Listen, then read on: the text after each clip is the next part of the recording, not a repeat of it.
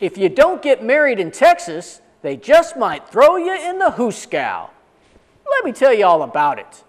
A young man in Texas was in trouble.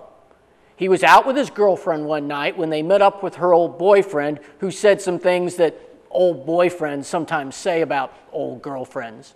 The young man could not stand by and let his girlfriend's honor be sullied, so he punched the old boyfriend.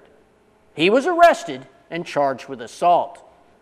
The judge asked the young man if the young woman was worthy of such an act, and the young man assured him that she was. Then he asked if they were living together. He said they were. So the judge gave the young man a choice. He could go to jail for 15 days, or he could marry his girlfriend. Now, the young man loved his girlfriend, and he wanted to marry her someday. But they wanted a dress and bridesmaids and a cake and the whole shebang.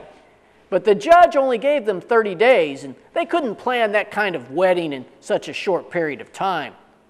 The young man thought about going ahead and going to jail, but he was worried about losing his job. He asked the judge if he could call his boss. Nope, the judge said. This ain't one of those game shows where you get to phone a friend.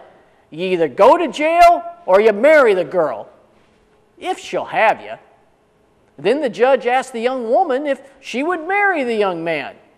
Now, this was probably not the way the woman dreamed she would be proposed to. She likely imagined her husband-to-be would get down on one knee and present her a ring and ask for the honor of her hand in marriage. But instead she got, are you going to marry this guy or let him go to jail? The young woman said yes to what was quite possibly the least romantic marriage proposal in history. The wedding was on. The couple got married a couple of weeks later.